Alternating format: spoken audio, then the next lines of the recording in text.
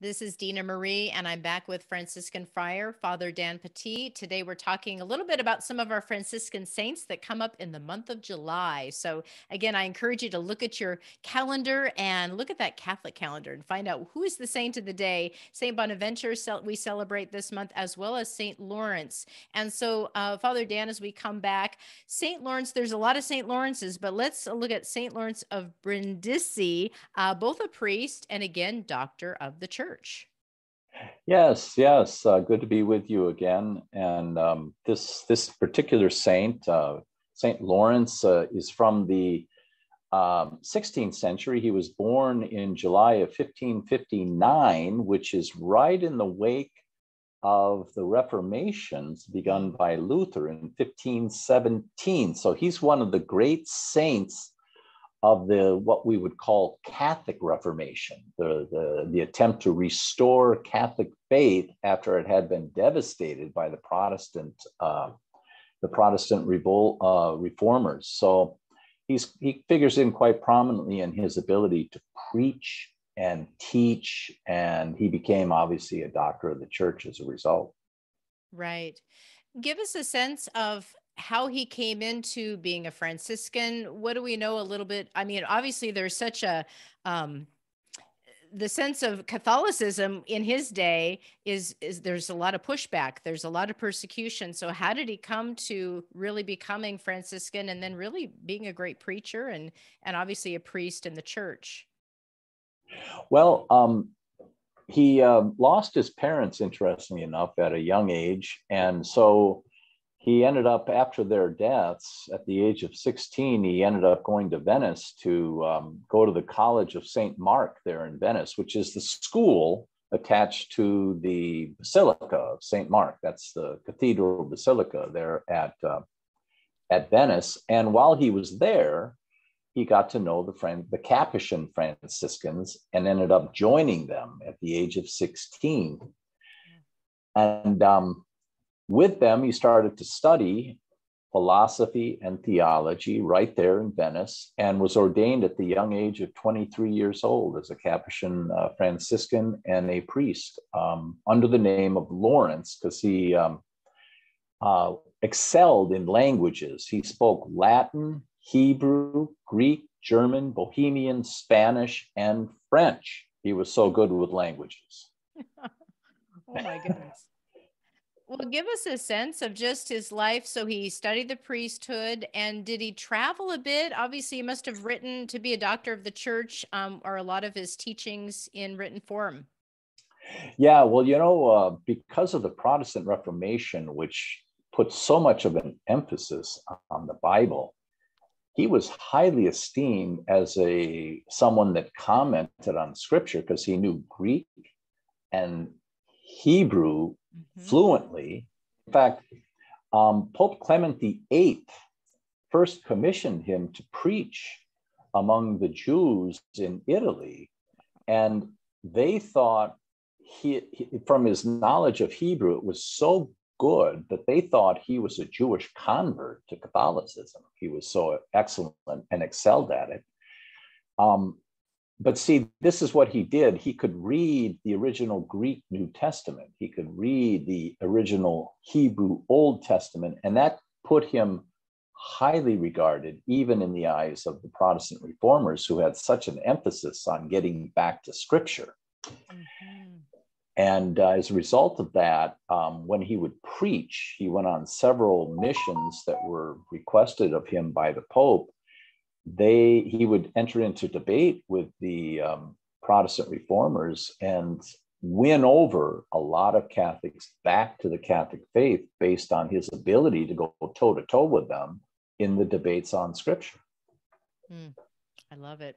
We're talking with Father Dan as we reflect on some of our Franciscan saints, St. Lawrence.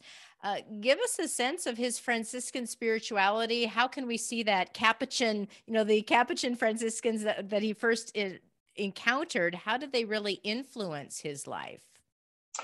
Well, the Capuchins, of course, were born from the hermitages in Italy. So they have a burning spirit of prayer and contemplation to them that really marks St. Lawrence of Brindisi. That's where he's coming from first and foremost, is a really deep-seated prayer and contemplation of the Word of God and Scripture.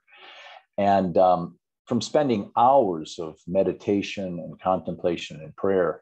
So that's the first thing about him that is so obvious when you read his sermons and also study his life.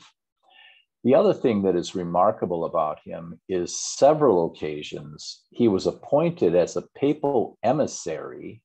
That's someone that has been designated by the Pope to go and sow peace between warring factions within the papal states. So if there was one city fighting another city, for example, he was sent to Naples one time to sow peace in Naples between some of the nobles that were there. Well, peace is another thing that was such a hallmark of Francis's life, being able to help enemies turn to each other again in goodwill. This was another thing that was evident in St. Lawrence's life. He was able to actually help bring about peace when the Pope would send him on these missions. Wow. Father Dan, when we look at these saints, Saint Bonaventure and Saint Lawrence, what can be our takeaways as we recognize their feast days, but ways that they can help us today in our daily lives? When I look at these two saints in particular, the phrase that comes to my mind is Jesus in John's Gospel says, "Without me, you can do nothing." Now, a lot of times when we hear that, we say, well, without me, you can do some things and not others. So go do what you can. And when you run out of resources, then come to me and ask for help. These two understood that without Christ, we literally, we can't even sneeze in the direction of salvation. And so a vital living relationship with Christ in prayer was essential to these two saints. And it's so evident in everything they did. And I think that's one thing we can definitely take away from them. Right, right. And Father Dan, as we look at the lives of the saints in our own lives, just maybe a suggestion you have of how to maybe keep them part of our lives, part of our personal prayer life, our family prayer life, but just really to be more recognizing the saints, but also asking them to be part of our road to heaven. Well, they do say that the saints choose us. And the way you find out who they are is pay attention. Who are the saints that appeal to you? That may be the indication that you're being invited into a relationship with one of them. And for a reason. Sometimes our Lord can send them and say, I want you to get to know that guy down there or that gal over there. And we need to pay attention. Like, who are the saints that appeal to us? Read about them, get a life about them. They have something to teach you. And then you strike up a relationship. I mean, I know you can't see them, but they're there. And you can start to converse with them and they can start to instruct you as you read their writings or you read about their life.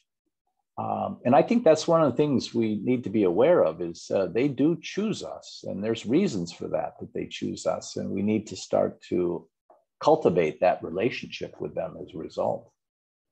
Absolutely. I think St. Francis is one that's been capturing my heart. So I'm very grateful for you helping us to really open up these Franciscan moments. Again, we've been talking with Father Dan. Father Dan, when he's not traveling around, maybe giving a conference here or there, he serves at the St. Andrew Catholic Church in Fort Worth, Texas. So Father, for you and the Franciscans that serve, God bless you in your ministry. And I'm looking forward to the next edition of Franciscan Moments we can have together. Will you help us close this time together, leading us in prayer? Sure. Let's pray in the name of the Father and of the Son and of the Holy Spirit. Amen. Dear Heavenly Father, we thank you for raising up among us these great saints and examples for us to follow on our way to you. Help us ever heed their voice and heed their lessons. Help us ever allow ourselves to be instructed by so great examples of faith and virtue in our lives. And we ask all of this through Christ our Lord. And may the Lord be with you. And with your and spirit. May Almighty God bless you, the Father, Son, and Holy Spirit. Amen. Amen. Thank you so much, Father Dan. Have a blessed day. Thank you. You too.